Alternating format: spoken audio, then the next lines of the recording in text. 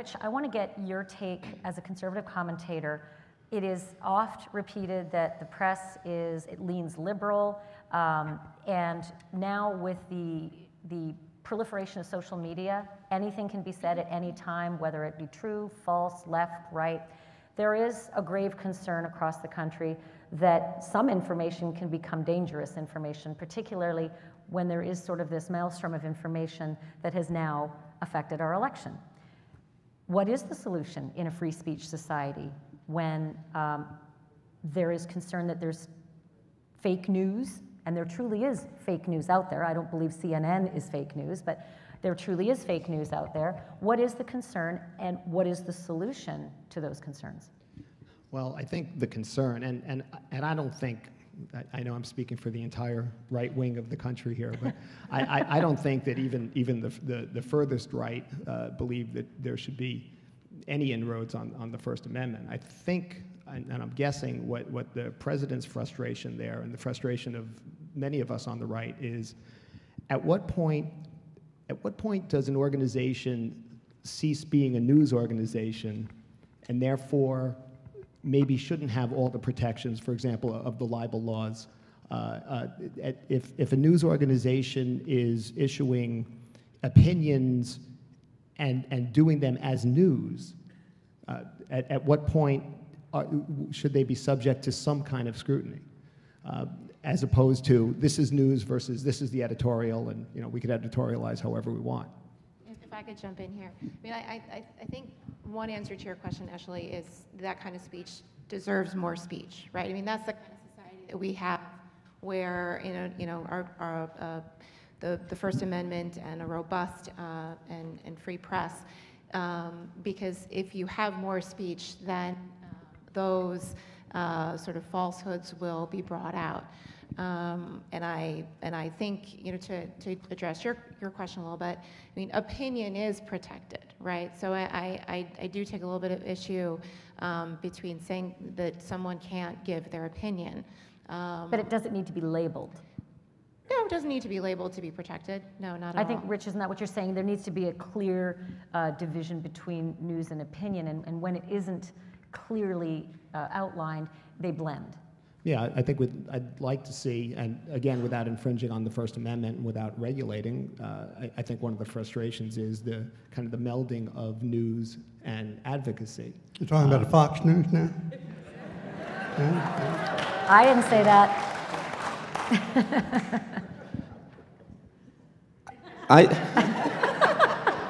It's very pensive.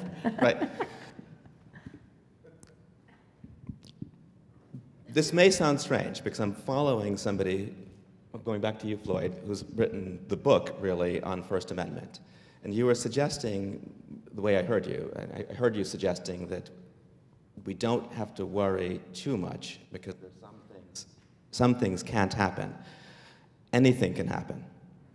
I think we should all be deeply worried. We should be worried to our core. In 1929 and 1930, a Spanish philosopher, Ortega y Gasset, wrote about something strange happening in Spain. People who knew nothing. Right? So forget about writing the book. Think about people who do not care about books. People who knew nothing were demanding the right to be treated as if they knew things. People who couldn't be bothered to find out about things were demanding and receiving the right to be treated as if they were experts. Ortega y Gasset was predicted accurately the rise of fascism in Spain. The conversations that end with just a winner and a loser and follow no rules because a cultural shift has happened. People no longer care about rules, they just care about winning. The buck stops with the winner. Climate change, that's a complicated question, and we could answer it in the language of science. You could show me the things that you have seen in the observable world. I could show you the things that I've seen in the observable world. We could compare our results of different experiments. We could look at proofs for different hypotheses. Or we could just say, it's a hoax, and have the power to get away with saying, it's a hoax, and have degraded the population down to the point where discourse doesn't exist. It's just shouting, it's a hoax, it's true, and having the power to impose your truths on others. So I think that November 8th, if it shows us anything, it shows us that anything can happen, and we shouldn't turn away from lessons of the past, as in fascist Spain. So, can I ask, just on the tails of that, Floyd, the Constitution protects free speech through the refusal to allow the abridgment of it by Congress, right? By the government. If you lose your job because you say you don't like the boss, that's not the protection of free speech. We're not talking, those are apples and oranges. But if the president says things out loud, he doesn't actually legislate. He just says things like, everyone in the NFL should be fired if they don't stand for the anthem. And Jerry Jones starts to worry about his product and therefore passes a rule saying, my Dallas Cowboys will be benched if they don't stand for the anthem. Where are we? He didn't legislate it, but he chilled Jerry Jones. That's the government chilling someone with its language, but not with its rule. So where do we stand with free speech there in the First Amendment?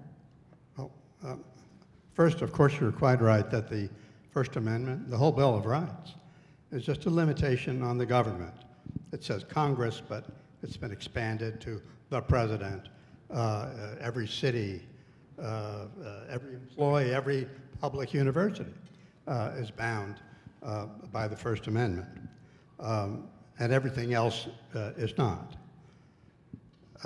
There have been a few situations in which pressure of such enormity was made by government entities on private entities, that when the private entities reacted to it by giving in to it, that in a very few situations that has been held to be the equivalent of government action.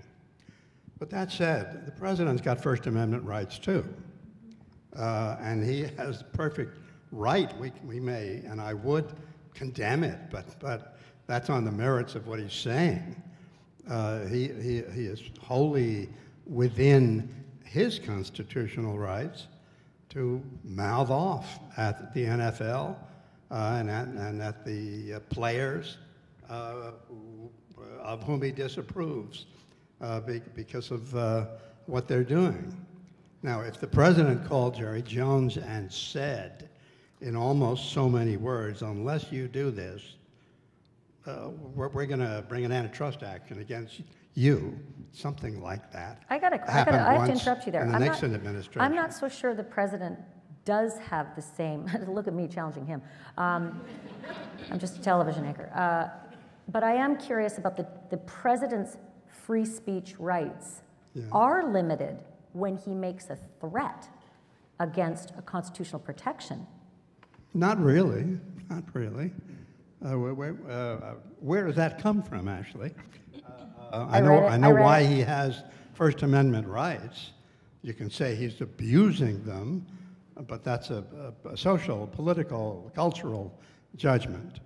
I mean, if the president is, free to speak out, in fact, he can't even be sued in a libel case while he's president because he has immunity as a result of various judicial interpretations. So, short of a real threat, he's free to speak. And isn't that threatening to revoke licenses even though he doesn't understand he can't? Yeah. Doesn't that fall under that same threatening behavior? No. A call to the head of the FCC might. He actually did, I believe, call for Ajit Pai to review those licenses, even though, once again, Ajit Pai has said, I am an apolitical body here. I'm not getting into politics with my leadership of the FCC. Right. No, look, the FCC is the government, too. So if the FCC lifts a license, the lawsuit that would be brought would be against the United States of America, the Federal Communications Commission, and whatever other names, including the chairman, that the lawyer protesting it would state. But all I'm saying is that, yes, there is some level of pressure by a president, which is so threatening in its nature that in and of itself can give rise to a claim. But the broad general rule is the president can speak out, and in some ways, the president needs more protection than lots of other people do in most circumstances, because as the leader of the country, whether we or I agree that he should be, as the leader of the country, I mean, we don't want judges or juries and he does sitting in judgment enjoy on whether he's permitted a great amount of to immunity. say that. So Kristina, Can I jump in for a moment? yeah, We have to be careful, though, about judging abnormal situations by normal standards. So there's a way in which this president has received a pass, right? He has, when we look at his past behavior, he has now, by threatening newspapers, created that extreme situation. One reason why we might say he hasn't is we have a tendency to revert back to our normal space of judgment, to pretend we haven't seen what we have seen before, and pretend and act like this is now a normal person in the Oval Office. What would I do toward a normal person? So each week we erase the history of the past week, because that's a thing that you do in abusive situations. so Kristina, just with respect to what Floyd was saying,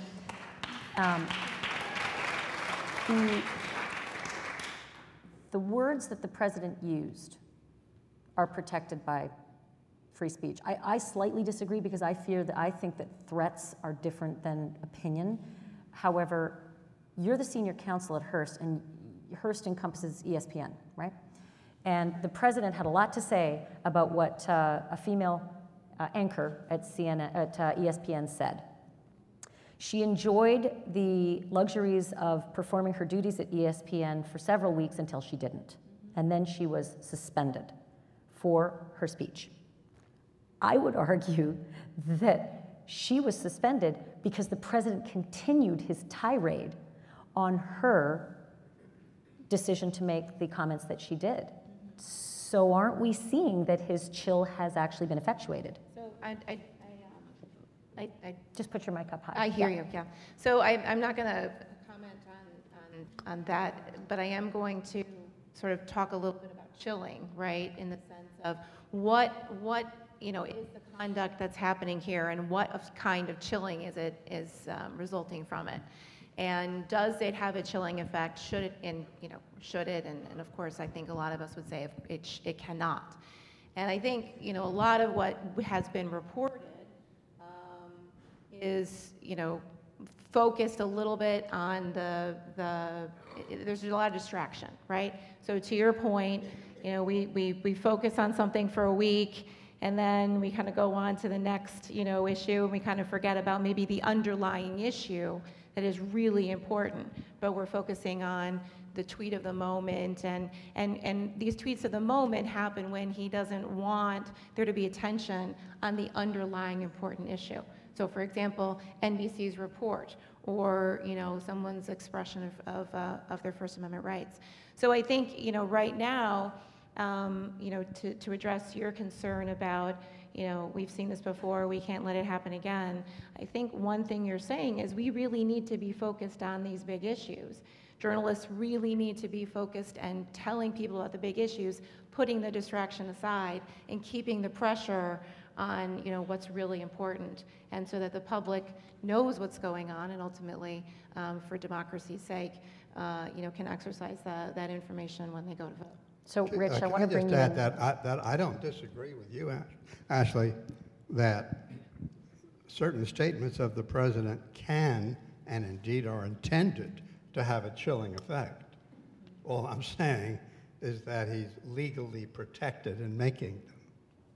So let's talk a little bit more about, we were digging into Jamel Hill and the Take a Knee protest that I think everyone, I don't need to explain what it is, I think everyone has been watching it play out on the news for the last several weeks.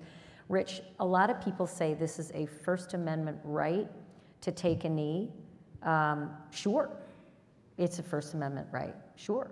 But few people sort of dig a little deeper to say, First Amendment rights don't come without consequences. You might not be allowed to be jailed for them in our country, but it doesn't mean that there aren't consequences, and I want you to just address that a little. Yeah, and I think that, and again, it's intimidating talking about the First Amendment with I mean, seriously, right? Floyd sitting here on my left. So let me I'm preface sweating. everything by saying I defer to him and the rest of the panel. Yeah, I think that the take a knee things. I don't think anyone. I don't know what I don't know what the president is tweeting, but I don't think anybody is saying that if you do something like take a knee or don't stand, that you could somehow be arrested, right? I mean, that's. I think all of us lay people would say, of course, that's a clear violation of the First Amendment.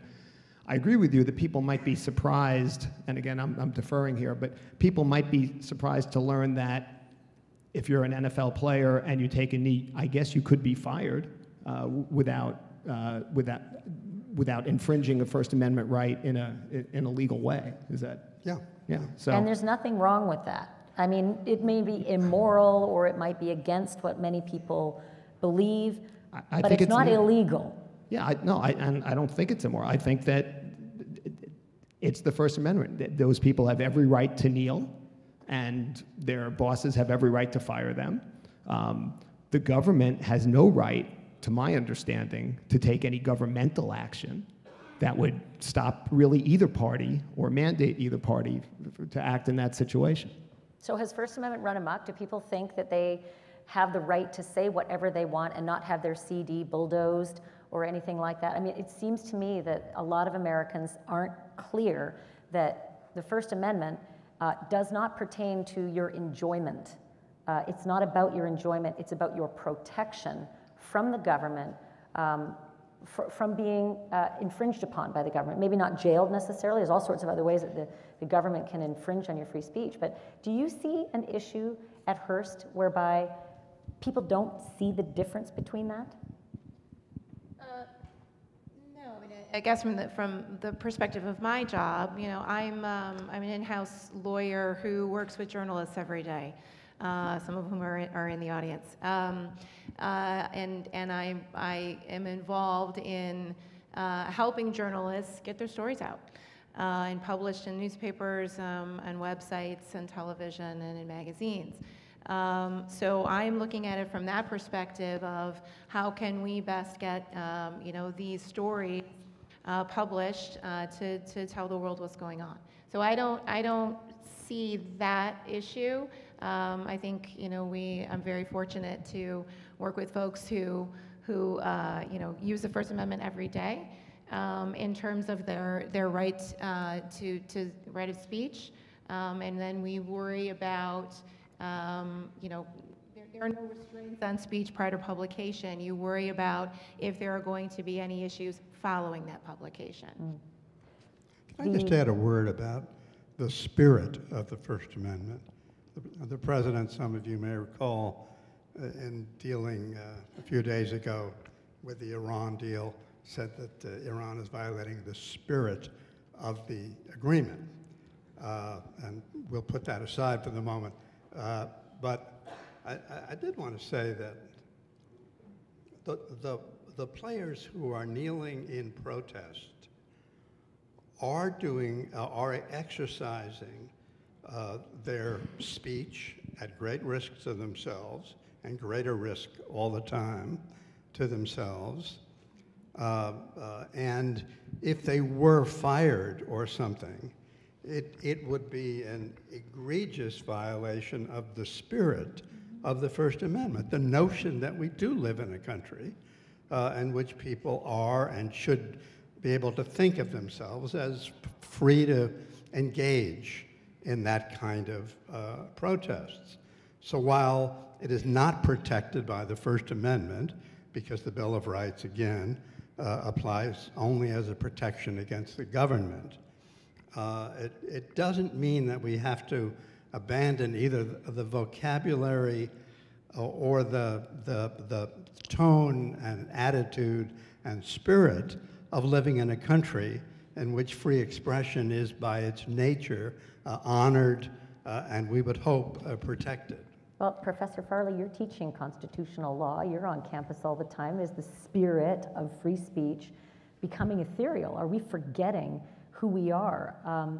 Are we being eroded with regard to the spirit of what this country stands for? Because maybe we're focusing too much, or at least some people are focusing too much on the letter of the law? Well, I think not only are we sometimes focusing too much on the letter of the law and not the spirit of the law, we're not even getting the letters right. So we've made a leap just now on the panel from a possible First Amendment right, as that amendment is currently interpreted by a majority of judges and justices, to an absolute right of owners to fire people who take a knee in protest. They don't have that absolute right. We'd have to leapfrog over a lot of employment law, a lot of labor management issues, a lot of contracts that perhaps have been signed between the municipalities that greatly subsidize the stadiums that these athletes play in. There are a whole lot of, legal webs that we have sort of torn through to get to the. Hello? Okay. Oh, I see. I'm covering. Temperamental. Right. There are a whole lot of legal webs that we have torn through on the way to going from a discussion of First Amendment law to an absolute right of owners to tell people you're fired. And there's a way in which a country takes on the spirit of its leaders, and that would be unfortunate if that happened to us. A person who made it to the top by saying, in a fascistic way, you're fired. Right? That's one of our great industries in this country, I hate to call it an industry, is the university. The cornerstone of the university is tenure. You can't fire a professor for saying stuff once they have been tenured. So we have an idea that the only way we get ahead as a country, right, is education, and the only way we can have real education and real research is to make sure that the people who are doing that research are protected from the mob who might not understand it, or the angry people sent over because they disagree with it. There's a kind of free speech ethic. What's good at university is good everywhere. We should want to see that principle of being able to say what's on your mind flourish in a lot of different areas, and not be so gung-ho about saying, you're fired, to somebody who kneels. Well, I'm sorry, I have to take issue with that. Well, I understand that, and I think one of the problems that's going on right now is in the universities that are supposed to be these bastions of thought and give and take and the First Amendment. I think at least we on the right, and I think other people, are seeing infringements on speakers and being able to speak there. The safe spaces that we talked about, or talked about earlier, not being able to bring up certain issues. I think one of the things we're seeing is universities actually reducing people's First Amendment right by effectively not allowing them effectively to voice them. Yeah, that's absolutely not true. That's a thing conservative people say, and it's a ridiculous argument. I'll explain why the argument is ridiculous. So universities have to do a new thing nowadays. After segregation, people who are not white get to go to university. Women get to go to university.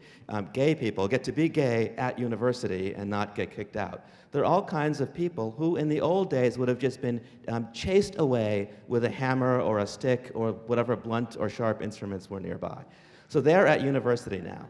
The rules that say treat those people like everybody else are treated by conservatives as if that's some kind of special dispensation. And they can't bend their mind around how exactly would I treat a minority, a black person like me. Well, you can't treat them like you by ignoring death threats against them. So if somebody flies a Confederate flag, that's a perfectly reasonable thing to look at as a threat of immediate harm. Nobody in modern America waves the stars and bars around, the Confederate battle flag around, without saying to black people in the audience, you are in danger from me right now. So that flag has to go. That's not something confining speech. It's only when we pretend that somebody going to campus as a member of alt-right and saying, kill all the Jews or kill the black people, or Jews will not replace us, as they were saying at my alma mater the University of Virginia in Charlottesville.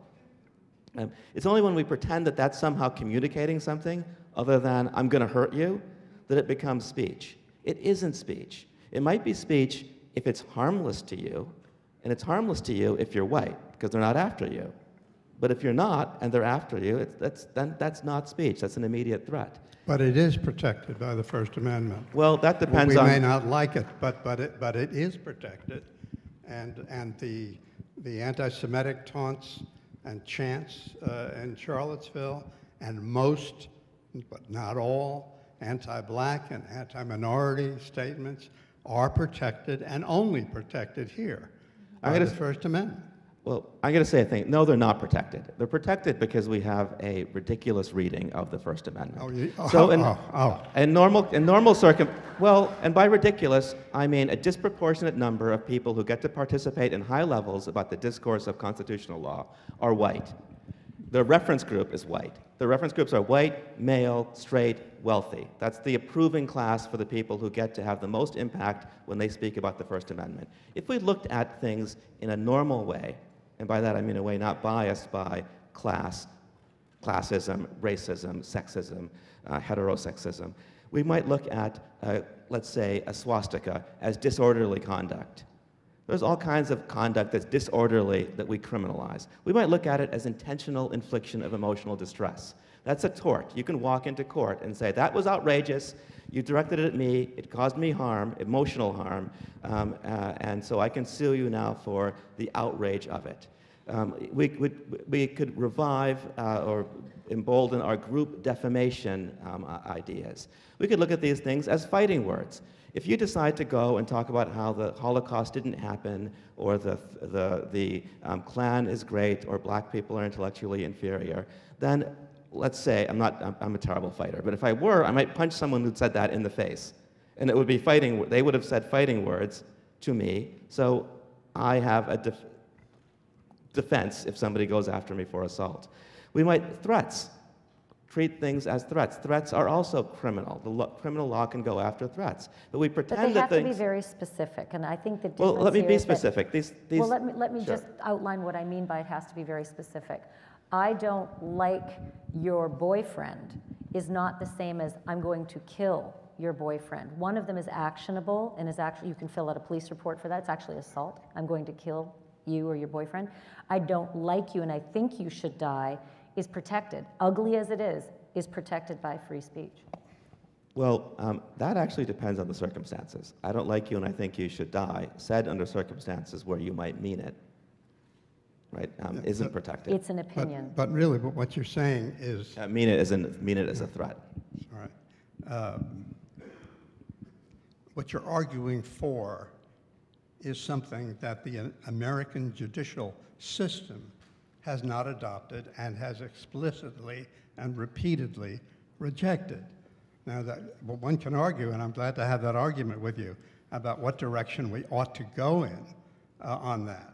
But I think the audience ought to know that what the law is at this time and has been for some time is that almost every example that you cited is protected by the First Amendment.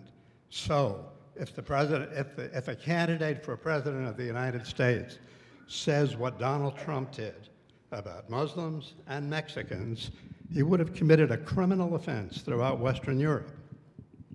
That would be a crime. That could well be a crime in Canada. I mean, these are serious democratic countries. We go in a different direction. And the First Amendment has repeatedly, in the Skokie case and in lots of other cases, been held to mean that we protect that speech. So without lighting the microphone, should we go that way? Did the courts go on the wrong path? I think they went on the right path. I'm more concerned about the dangers of the suppression of speech, even the horrible speech that you cite, than I am about the impact of it. Sure, we have a body of law about true threats. We have some law about incitements to criminal conduct and the like. But we go very far, and I think with great success as a general proposition in saying that even that sort of speech, which, as I say, other democratic nations would punish, and would punish criminally, and would keep candidates from running from office who say those things. I mean, in England, they had a case not so long ago with a person with a placard showing the World Trade Center coming down and a sign opposing the Islamification of England. England first.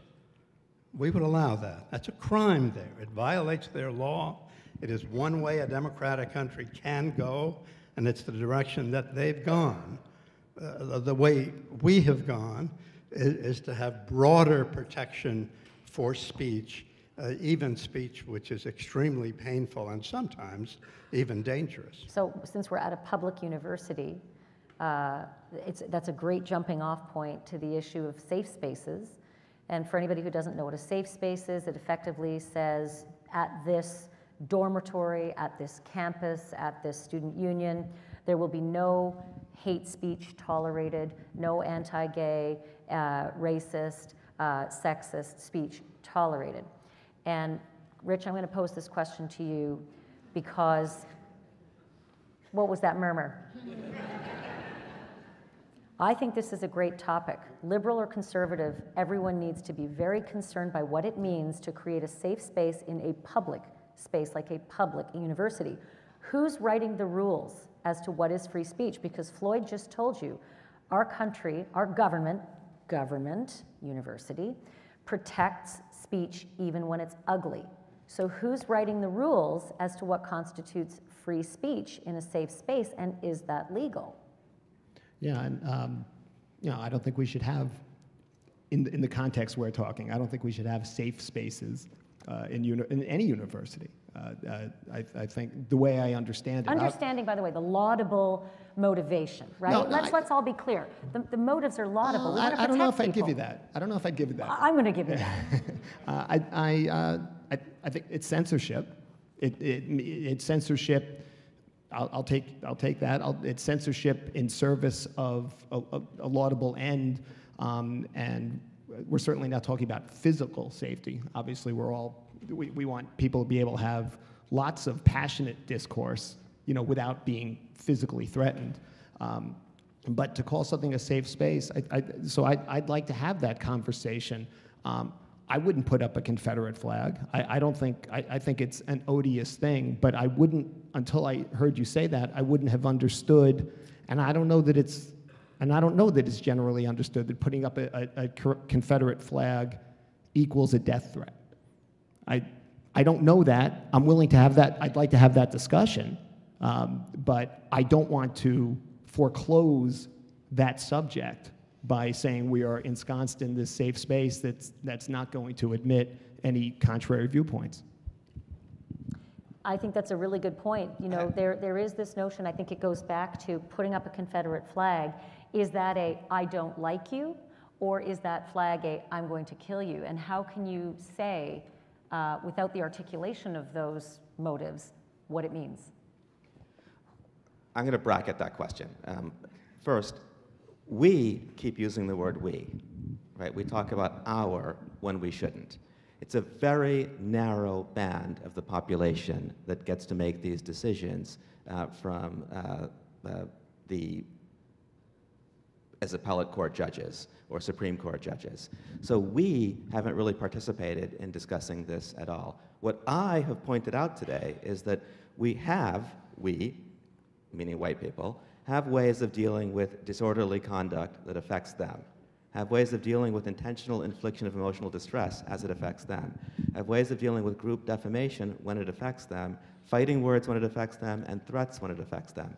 What we've done in each of those categories, we now meaning, you know, again, white people, we have plucked out from those doctrines things that affect non-white people.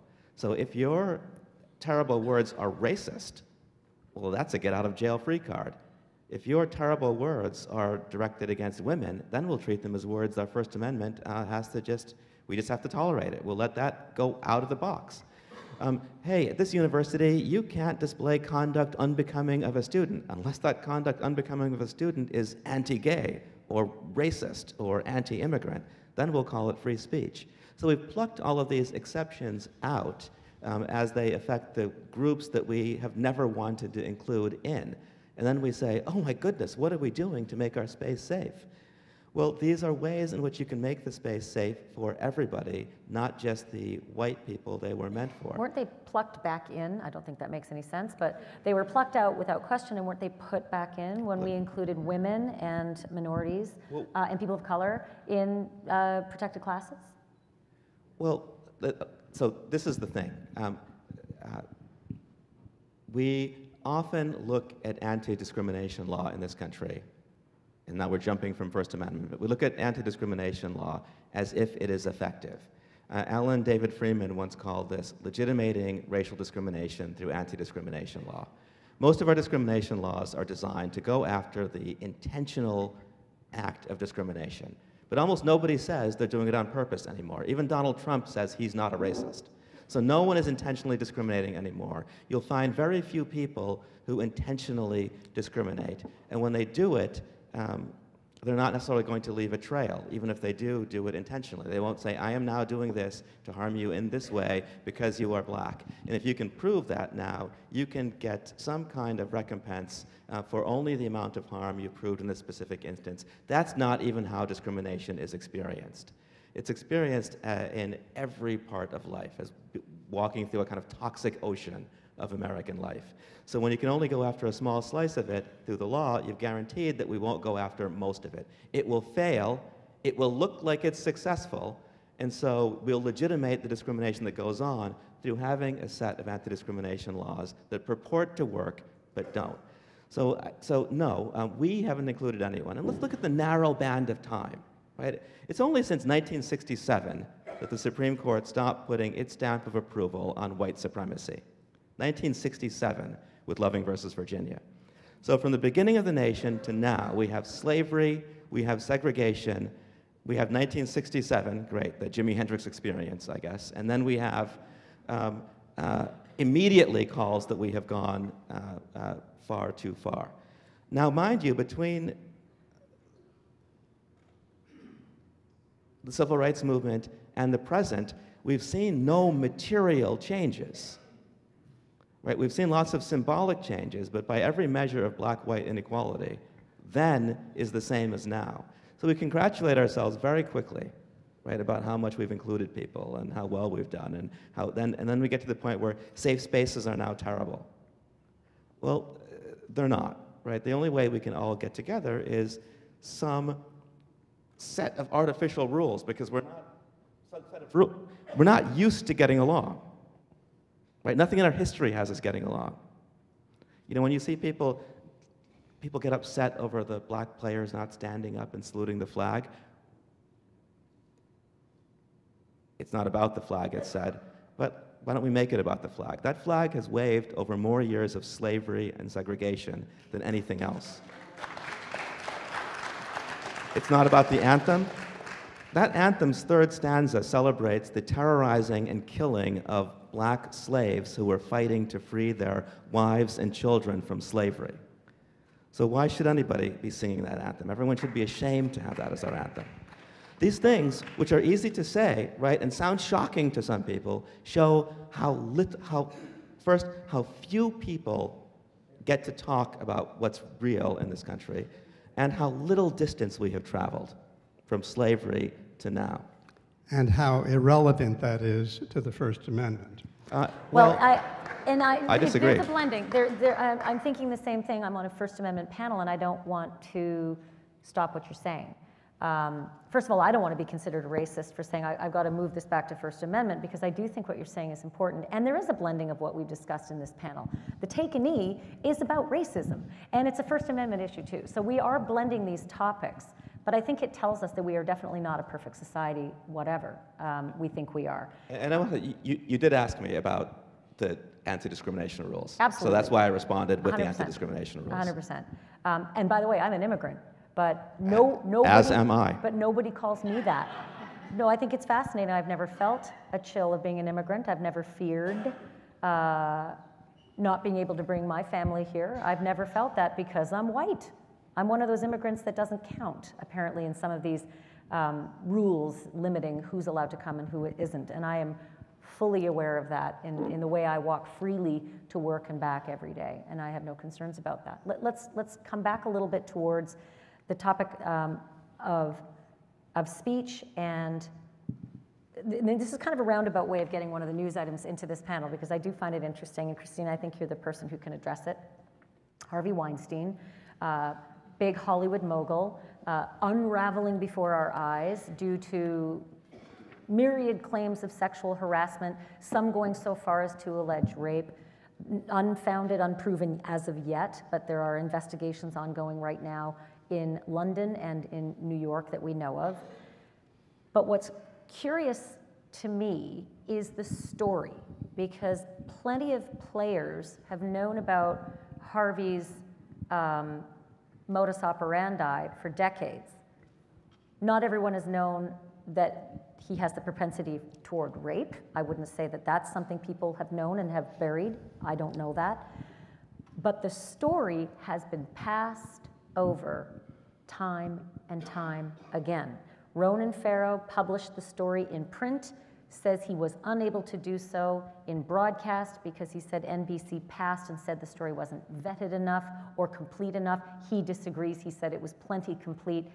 I want you to talk a little bit about the chill of litigation and the power of corporations. It may not be the president or the government coming down and threatening to shut down NBC, but there is another way that that can happen. Sure.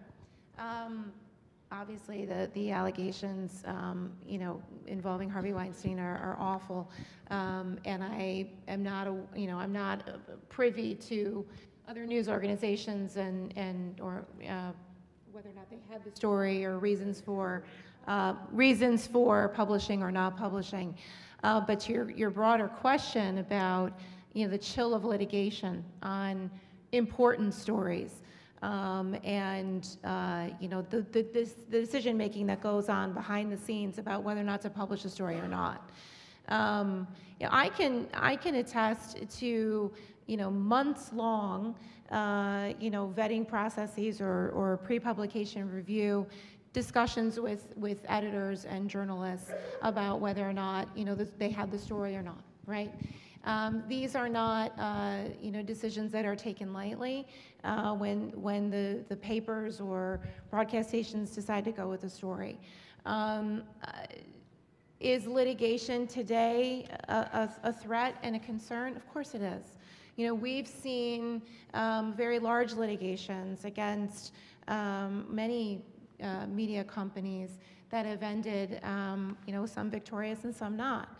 But I think at the end of the day, and at the bottom line, is this a newsworthy story where the journalism is strong and tight and good, and can we go with it? And my job, and I could say many First Amendment attorneys who get into this line of work from the get-go feel very passionately about that role in helping those stories, and I touched on this earlier, get published. So while I do think, of course, litigation is a concern, I don't think it is the deterrent to those big stories that need to get published that the people need to know. So if let's just say it's not the Weinstein story, Yeah. but a story just like it, how does it become a decades-long football if it's not the chill of being sued by a powerhouse? I don't know. I mean, maybe it is. I would just be speculating, about what was going on there. And sure, there are many examples that we can give of folks that have a lot of money that could, cause a lot of problems for a publication about a story.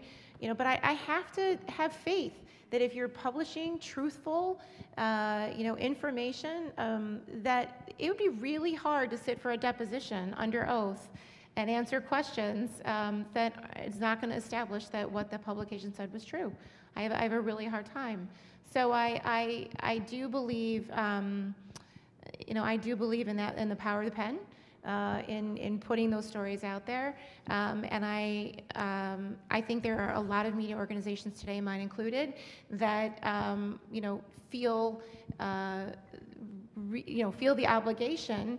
That's why we have been doing this for over 100 years to do those important stories. So, Can Richard, I just add, Ashleigh, that I think first, Hearst is particularly vigilant in both its care and its defense of First Amendment rights. Thank you, Floyd. No, I mean, she got her training through you, by the way. but, I'll just remind I learned everybody. from the best. what am I running for?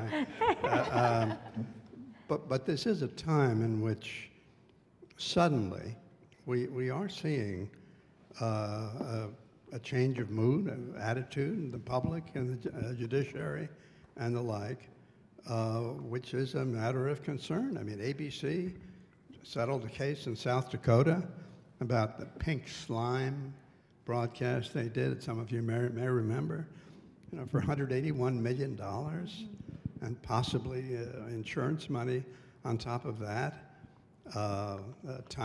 HBO is being sued in West Virginia for John Oliver's very funny attack on the head of the largest coal company there.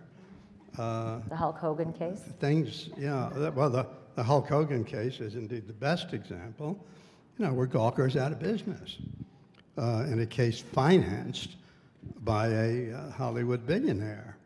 Now, that doesn't mean this story or that story should have been published, or that some of them may or may not have violated what the law is. But and I don't know what's happening in newsrooms, but I do know that there is a change in the air, and it is not in the direction of the press or of broadcast press or the like, in terms of the greater level of risk that they're now subjected to. And I can only assume that they have more lawyers looking harder and making tougher decisions about what to publish and what not. I have no idea about the Weinstein case, but my prediction would be that we are likely to see more stories killed than used to be the case for fear of libel litigation. And since you're the master of libel, you argue Sullivan, correct? No, but I thought you were part of Sullivan. I like to take credit. No. What's in your bio? No, and in fact, I was even too young. Yeah. What's this credit that I saw in your bio for Sullivan? What did you do with Sullivan? I think you mean the Pentagon Papers case. No, I knew that too. I was a first-year associate in a firm that did not represent the New York Times in the New York Times versus Sullivan case. But since I think Sullivan's a fascinating case because it established the precedent of malice having to be present, correct? So for a libel case, when you're talking about a big media entity like New York Times, the New York Times printed a story and were sued for libel, and it went to the Supreme Court, and malice was the critical element that was established. It was not there. So in the Weinstein case, or in any other one of these cases, or in any of the cases you need to vet on a regular basis, it seems hard to believe, Floyd, that you're saying that when so many of these cases are corroborated by many, meaning the Weinstein accusers, the Roger Ailes accusers, the Cosby accusers. How could they all have collaborated on the same malice? Well, first of all, malice doesn't mean what malice means. Only lawyers talk like that. Actual malice in the legal sense means publishing something that you don't believe that is false, that you either know is false or suspect is false. It's not that you want to get someone, which is a different sort of malice. With an intention, though? Is there an intention It has to attached? be, Yes. it has to be a state of mind Right. of either knowing it's false or suspecting that it's false. Look, after the fact, now you could say anything about Harvey Weinstein. And after, the world comes down with more and more witnesses and more people saying, I was there, I was victimized. There's every reason and every protection for the press if some additional person comes in and says he attacked me, to go with the story on the grounds that it's entirely plausible, period. But that's very different than when you're the first one doing the story, and you have to be solid, and that's what Kristina is talking about being. I think this might be a good point to revisit the culture war thing. New York Times versus Sullivan. How many of you know what was going on in that case? It was almost the end of the civil rights movement. The South had figured out how to win this thing. You just sue civil rights agitators in the South. You will win every single time, and you will win history-making awards against the journalists who are covering the Southern civil rights movement. This will destroy the movement, because its big strategy had been to go to a lunch counter, to register to vote, get beaten in front of cameras, and have those cameras broadcast it to the North and to the rest of the world. Broadcasting within the South didn't matter because the South was solid. There were very, very few white dissenters against the Southern apartheid system. So if they could shut off the cameras, which they would have been able to do but for Supreme Court intervention, then they could shut down at least the nonviolent strategy of the civil rights movement. The New York Times was facing libel judgments in excess of its worth. Right? This was going to mean, okay, we can't cover it because that will explode the enterprise. Anything is possible. Right? These narrow wins aren't permanent. Some of the coverage of the story, some stories have a lot to do with, what's the audience like now? Like, how many people can read a newspaper critically and talk about it? We've dropped the ball. You guys know William Burroughs? So William Burroughs, I think he's the one who said this, says that pushers don't sell their junk to the junkie. You sell the junkie to the junk. You degrade the consumer down to the level of the product that you want them to consume. Right? A naked lunch moment, also William Burroughs, is when everybody sees what's actually at the end of every fork. So that's what November 8th was for us, unless we forget, right? If each time we treat a situation as normal, we will forget exactly how crazy a world we are living in, and exactly how crazy and beyond discussion many of our fellow citizens are. This has not to do with the narrow confines of the First Amendment, but it has to do with what the First Amendment is designed to protect, which is free expression. We don't have a culture anymore of discourse, because that implies that we have a culture of people who enjoy thinking and argument and who have the courage to know things. And that got erased. Yeah, but the problem is your worldview or your cultural view excludes lots of people from being able to participate in that discourse. So I'm excluded. No, it doesn't. I'm excluded because I'm white. No, you are not. And I can't understand. So by your terms, I can't have that conversation because I just don't understand what the rest of the world faces every day. So this is a typical conservative routine. So I look out, I see a lot of white faces. Did anything I say make someone here feel excluded? Me? Well, but you're not the only white person here. And there's got another white guy there. So two of you guys. Yeah, but they don't listen to WAMC though, so. Well, but there are plenty of white people here who did not feel excluded by what I said. So to say that I'm excluding white people is ridiculous. But what you are excluding are a lot of uneducated people. You are excluding are people who can't have a serious, sophisticated conversation with you, either about race or anything else. No, and I am they not. get to vote, and we would not take that away from them. I am not excluding them. I'm saying we have excluded them. Who's the we now? Well, this is how we have degraded people down to the like when we look at the Brown versus Board of Education, which was brought up earlier, right, in our discussion. Brown versus Board of Education did what exactly? The schools are still segregated. We didn't establish a right to literacy. We read the First Amendment in such a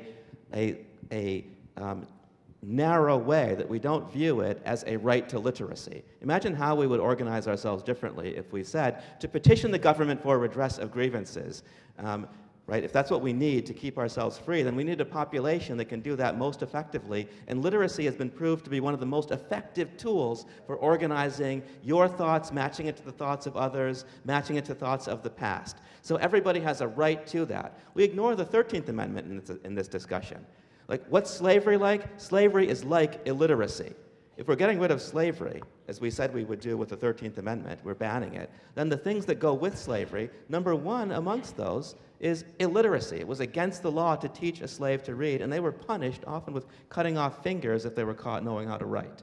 So if we viewed the Constitution through a lens that wasn't designed to return us back in time, to have these things that look like freedoms, make them not work, right? Make them not work and have people believe, oh, we're free now, just don't know why everything looks the same, right? We legitimate all these discriminations through a bunch of rules, amendments, interpretations that are designed to fail and where we've only consulted a very narrow band of our population. But your Constitution is a series of metaphors aimed at getting where you want to get as a matter of public policy.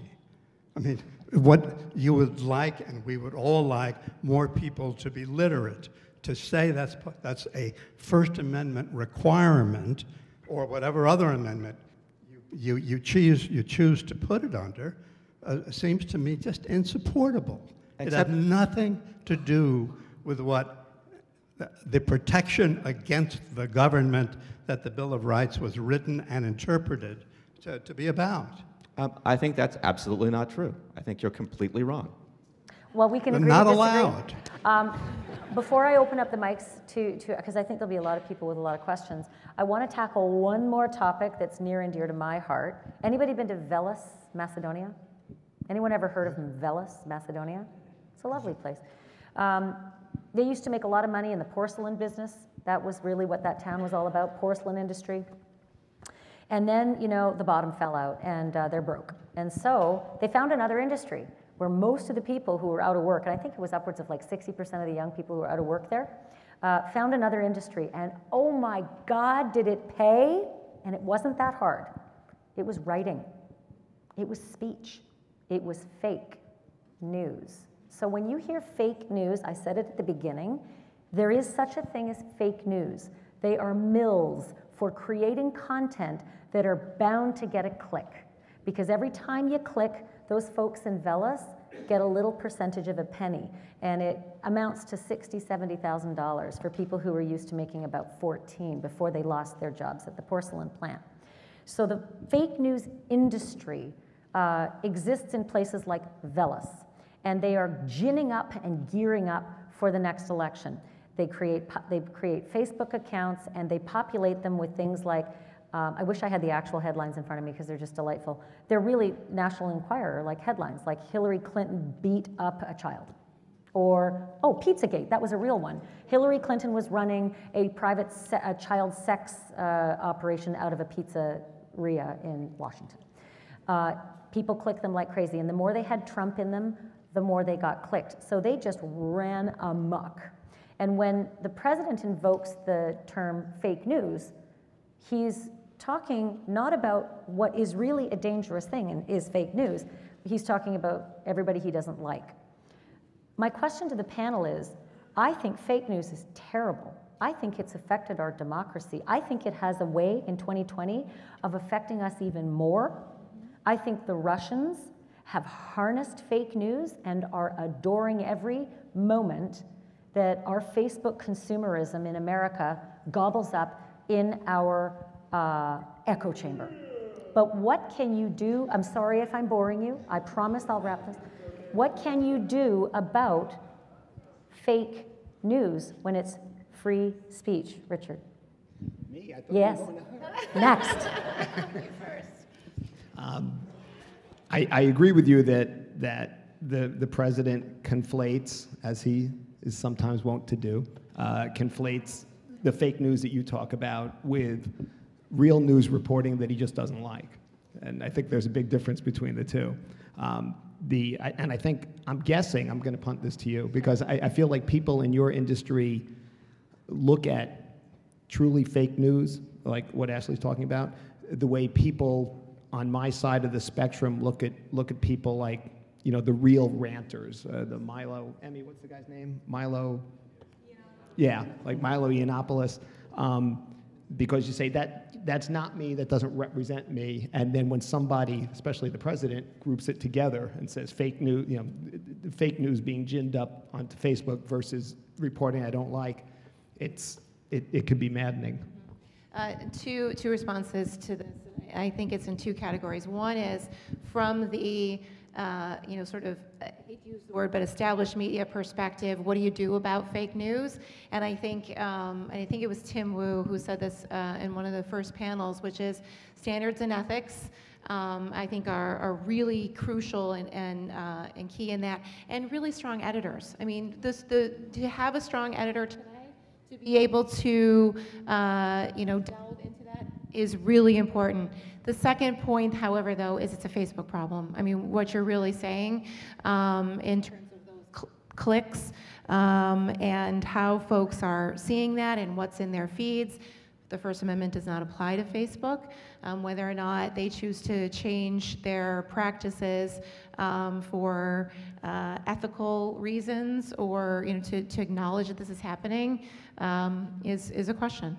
So, Professor Farley, your thoughts about Facebook now being a massive corporation, an industry of propagating falsities throughout, you know, our democracy. It's a bad thing, but is it actionable? Is it really anything that we can do about it? Or is it just caveat emptor? So Michel Foucault once wrote that the most fragile instant has roots. Right? The roots, if we feel that our democracy is really fragile right now, that had roots. And those roots actually had to do with the production of people who don't care about knowing things. So Facebook has its dangers. I think I've contributed all of my time to Facebook, so that's dangerous. But there are ways in which closer attention to educating the entire citizenry would have prevented us from getting to that point. That is, there are a whole bunch of people now who think build a wall is an argument. Right? There are a whole bunch of people who think grab them by the genitals. I don't know what they think about that. I'm afraid to... What? Yeah, they think it's locker room talk. I'm not sure what locker rooms they've been in. I guess the rape locker room before the rape game. But this inattention to detail, this inattention to scholarship, this inattention to the value of an argument, the focus on just winning, which is a kind of focus on money, right? In America, we say, oh, do you buy what he said? Right, where we don't really care about speech as speech, we just care about winning and money and who's ahead. And this has left us vulnerable to the people who are ahead, frankly, only because of money. So I'm not as worried about Facebook as I am worried about the people who are on Facebook. I think we have been degraded down to the lowest level in the industrialized world. Right? Yeah. We have serious people who say that the President of the United States, serious, sober people, say he is a madman. They make cogent, clear arguments that he may be out of his head. This would have been bad science fiction just a few years ago. Mm-hmm. But that's where we are now. But leading up to him being the president, we had, I hate to say, a lot of serious people believing that the former president wasn't born here. Right. Led by the current president. So it's not just the uneducated. Yeah. My fear, while I respect what you say, and I believe that is a core issue, that is a core problem. We are an uneducated country for the most part. Many of the educated are as much to blame. If you mean many of the credentialed are as much to blame, then that's correct. And I should have been a little bit clearer. By education, I don't just mean you have a GED or a high school diploma or a college degree. I mean you're a person who likes words. Big words? Many words? Not big words. You're a person who likes to know things, who likes to talk about things. I'm invoking the president's own language himself. He's a man. I know a lot of words. I know a Right. lot of big words. I know the best. I know the best words. have the best words. My words are the best words. I and you consult will, myself. I have a very good brain. Floyd, some thoughts about fake news? I think we do have a Facebook problem, and Facebook thinks it has a Facebook problem because there are a lot of people, as you initially said, who deliberately, not because they're stupid and not because they're wrong, but because they're willing to engage in a sort of verbal fraud, who make up news, purported news, and can have an enormous, and do have an enormous impact, and are likely, I'm afraid, to have more of an impact on our political, social life in the future than in the past. And it will fall to Facebook, in particular Facebook, from which more people get their news than any other place in the history of the world right now. To do something that the government might not be allowed to do, which is to bar from what it carries what is, quote, fake news, which means that we want, or I want, and Facebook is sort of signing on to this now, we want them to read or have some way that their algorithms will transmit to them the information from which they can decide we won't carry that because it's untrue, untrustworthy, or racist, or the like. All sorts of things that the government can't do because of the First Amendment are things that I think we will be looking, and necessarily looking, to this enormous corporation, Facebook, to do. And you know, they've already said they're going to hire a few thousand more people to start down that road. The Russian example, I think, is perfect. Yeah. I mean, that's what they did. I mean, that really happened. It's likely to happen more. They fabricate things, make up things, design it for particular audiences, which they have the capacity to do, send it into particular geographic areas aimed at particular social classes, religions, races, and the like, and have enormous impact. And they have the capacity to do that. The question is, do they have the capacity to undo some of that by barring from what they carry some of this genuinely fake, fabricated, untrue, and very dangerous non-news? I'm going to ask one last question of Rich. I want him to respond to this, but in the meantime, I'm going to ask anyone who'd like to ask a question to line up behind these two microphones that are perfectly positioned to attack either side of the panel.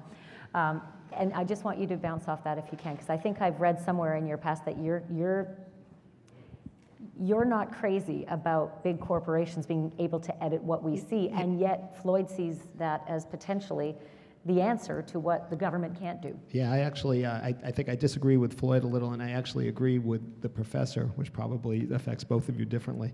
I think that I don't think it's Facebook that's the problem. I think it's education and literacy. And if you're telling me that there's some, yes, I see that as a discrete problem if people are making up accounts. But if you're telling me that people are making their political decisions based upon ads or information they're getting over Facebook.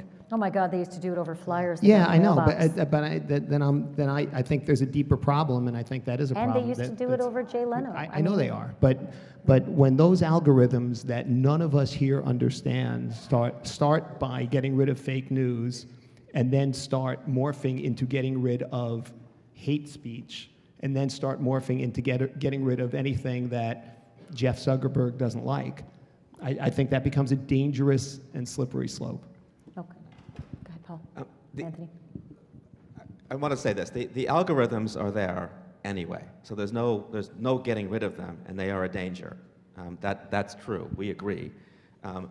We agree on this. Facebook didn't land us where we are right now.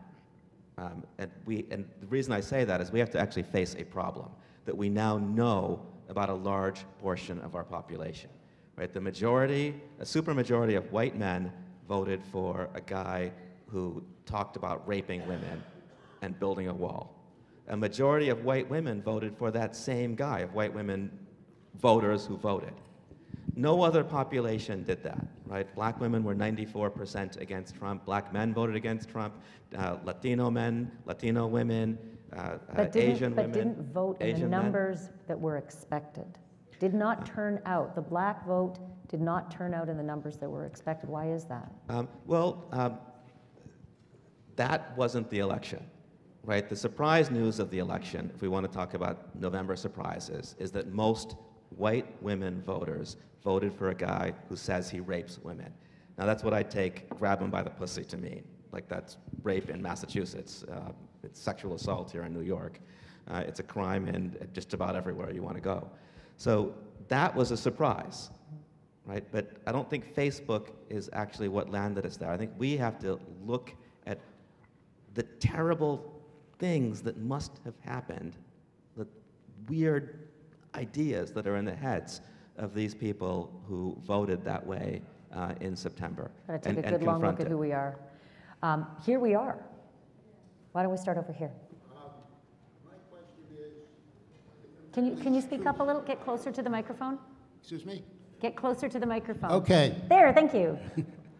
Here's my question. There are two employment cases, one of which has gotten massive amount of ink, which you've talked about, the NFL players who, as far as I know, haven't said one word or anything about their argument, and then the firing of Mr. Damore from, I don't remember, Google or Facebook, who made, in words, a coherent argument, and he was fired because they didn't like his ideas. I'm just wondering if you wanted to comment on, obviously the lack of First Amendment freedom for Mr. Damore that everybody thought the NFL players should have. So your question is comment on the employment firings of do you know the two case? different cases whereby... What's your question? Well, everybody It's the guy at Google who had a post which is basically said that women perform less well than men on the job. So is the question about whether they should or should not? And that it's about time that we recognize it. That's what it said. Yeah. And he was fired. I'm making the point that everybody on this panel seems to be so concerned about NFL players who are making an argument, I suppose, but they're not using words, which this gentleman said to be really important. They are using words. That's a silly thing to say about them. Well, what words are they saying? Have you heard any argument from them? Yeah. Well, what argument have they made? I've heard a very articulate argument made over and over again that this is not against the United States of America, this is not against the flag, this is not against the anthem. This is a chance to use an audience, the only chance where we have an audience, to stand up for something that's affecting our oppressed brothers and sisters. It's super clear to me. Okay, well, if that's an argument, okay. Yeah, okay. Let me take a question over here. So I am concerned that mainly this panel has been talking about the rights, First Amendment rights of journalists and public figures. I think one of the reasons that we're having this attack on the First Amendment in this country right now by our president and by others is because the corporate media hasn't done much to lift up the First Amendment rights of people who are exercising them that don't have access to media. I mean, there's a whole lot of protest activities, resistance activities happening all across the country. It's not covered by the media. So I will argue, and I think Kristina could probably speak better to it, but in terms of Black Lives Matter, it's all we covered. In terms of Occupy Wall Street, it's all we covered.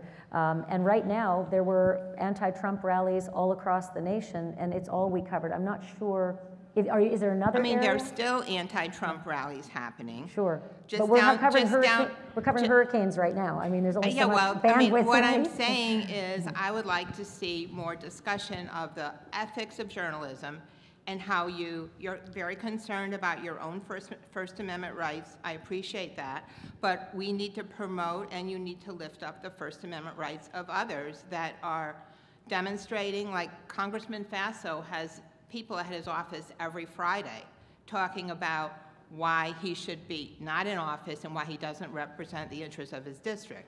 That's not covered by any of the local media. We don't get very good coverage about any of these kind of activities. Well, I'll let Kristina I do address believe the... that it has been covered, and to the extent that again, there's a lot going on. To Ashleigh's point, in terms of issues of the day, but those issues are covered, and to the extent that they're not, I urge you to write a letter to the editor. I would say I think the journalists did fail us, but there are ways in which technology has changed the terrain. Everyone has a camera in their phone. All these police killings of black people that have been in the news for the last 2 years are a product of, now you're on film. Now we don't have to argue about what went on. We can show it on camera. There's a discussion that we haven't really had, not about the police killing of black people in city after city and the fact that they do it with impunity, but the fact that a lot of people who watch those films, who watch Eric Garner choked to death for selling cigarettes, look at the film and just say, meh, doesn't bother me. Right? Those are the Trump voters. They look at that and they don't see anything that bothers them. And we haven't had the discussion about that population, right? The one that is down to the level of the product they voted for on November 8th. Question over here. I have more of a comment than a question.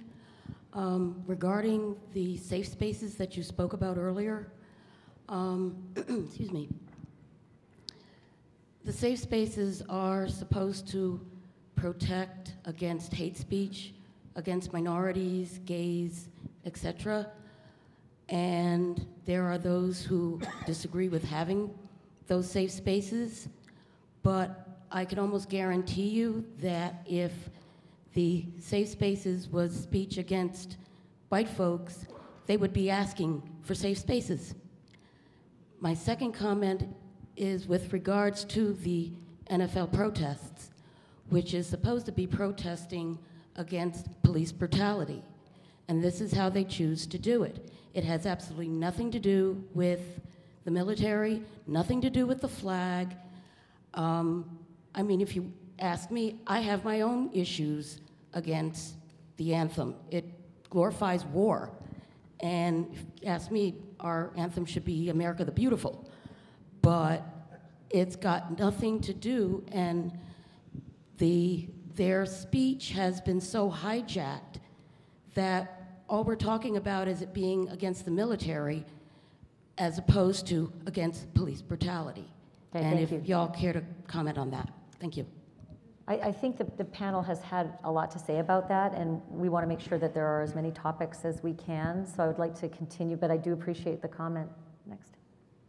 Hi. I want to thank everyone for making this possible, and thank you for on the panel, everyone here, for your contributions, because the discourse is really important. And I'm very grateful for the First Amendment, and more grateful for the spirit of the First Amendment, and thank you for mentioning that. Thanks for coming. Thank you. That's just as important. I'm only going to ask one question, but I have many, and they're all about how can we change this?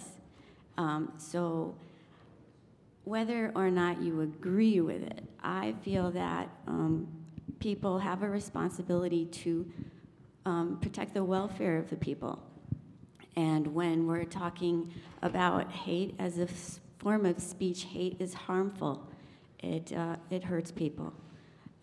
It kills people sometimes. And when we're talking about free speech at universities, we have examples where someone has been killed, people have been harmed. It's also very expensive, so that's not going to be a question. But I just want to point out it's very expensive for an institution to protect the welfare of people when we're talking about hate speech. So my question is,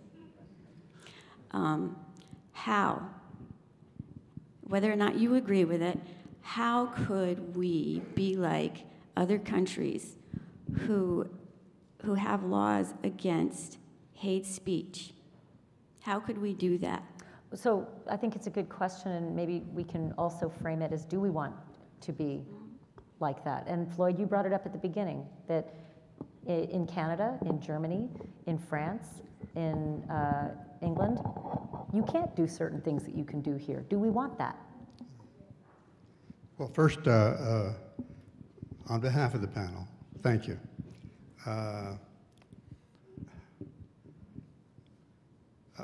I think the first half of your query is easier than the second. The first half is sort of, can we do it?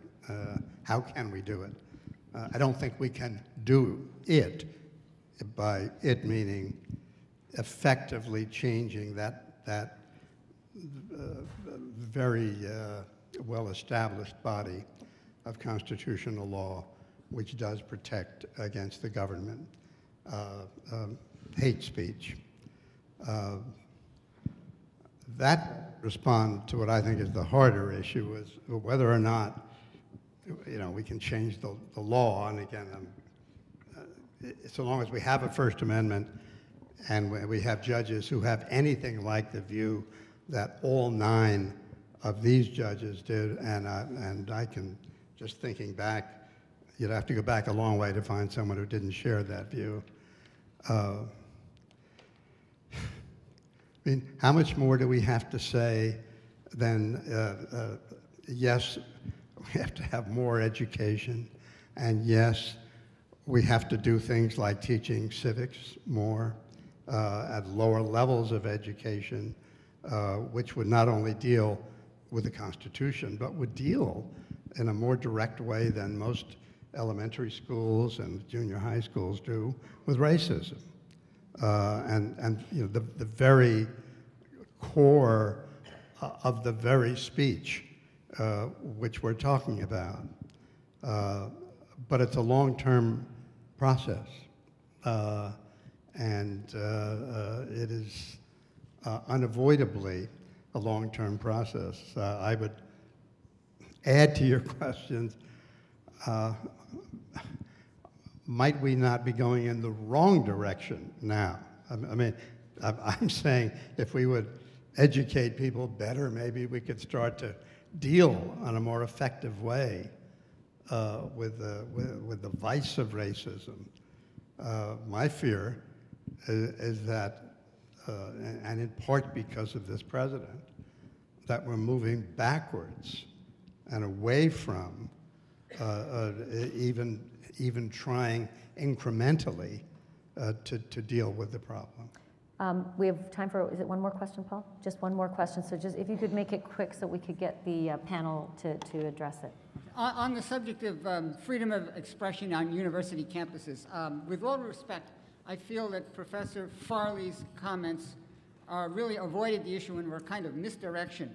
It's not about death threats. It's not about disorderly conduct. What it is about is an atmosphere of enforced ideological conformity on campuses, allowing only expression of a limited catechism of ideological positions and delegitimizing all others.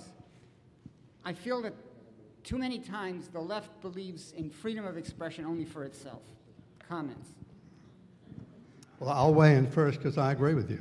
And there are times when anyone that cared thought or thinks I'm vaguely of the left. But in terms of the free speech angle of it, I think you're right. It is conservative speakers who are shouted down, and it's conservative speakers who are not invited, and it's conservative speakers who are disinvited much more than any other category of speakers, and I think that's a very dangerous and anti-First Amendment regime under which we live. I'm going to say that's nonsense. The two of you are united in nonsense. That's the usual. That's a great argument. Well, I wanted. Well, let me continue it. So, beginning, nonsense, and let me explain why I see the two of you as united in nonsense. First, to talk about invitations, when you're talking about universities. To talk about that in terms as excluding conservatives, you've got to leap over what a university is and who works there. Look at the complexion of the faculty at just about every university there is. And don't look at it just as a snapshot today. Look at how it has been over time, from its beginning to now. Put those faces on the wall and see what color they are, see what genders they are, see what classes they come from, and then talk about the diversity of the knowledge production machines that we have around. Look at the student bodies and do the same thing. When I was at the University of Virginia, my father could not have gone there. Luckily, he went to school in another country, and so we have happy education stories from the 40s in our family. The other part about the invitation that unites a kind of racist liberalism with a racist conservatism is this notion that it's somehow as not understanding what a debate is. When you have a debate, we've all agreed to be equals to the debate. I can only debate with another person. A person debates with me. If we get on stage and we're having a debate and somebody suddenly says, black people are, well, my personhood is now gone, and the debate is gone, and we shouldn't call that some kind of debate. And a rule against that isn't stifling debate, it's what makes for a debate. Before you have a university is supposed to be a bunch of debates, so the first rule is everybody who shows up there has to be treated as a debater. You can't say, women can't do math, and then expect the university to be a big debate, because you've then excluded them from the realm of the human. If a woman argues, oh, women can do math, or a black person argues, black people can think abstractly and study philosophy, they've actually, by even entering that argument, they've lost the argument because they've said their very humanity is up for debate. So the thing you do with a university or a debate is you push some things off the table. Like inequality is pushed off the table. You can't walk into a debate and say to your debate partner, you're a monkey, not a person. Conservatives always want to be free to make the monkey man argument. And then that's nonsense. Come on now, that's just nonsense. It isn't nonsense. All of what you said, Professor Farley, with respect, is just not answering the issue at all. Well, so I'm going to say one thing to that, and that is that both of you just prefaced what you said with, that's nonsense. How about I disagree? I think it's a much better way to say, there's another point of view here rather than what you say is nonsense. I was mimicking him. I want two last comments. Can I get my two last comments? Well, wait. I just want to say. There's a thing I want to say. You got to make it quick because Paul's already here. That difference between that difference between that's nonsense and I disagree is very, very important. When somebody marches in saying that they have a right to hate speech that says, hey, you, black person, are something less than everybody else. That's what I take hate speech to be. I will never respond to that with I disagree. I'm not going to disagree about me. It'll never end.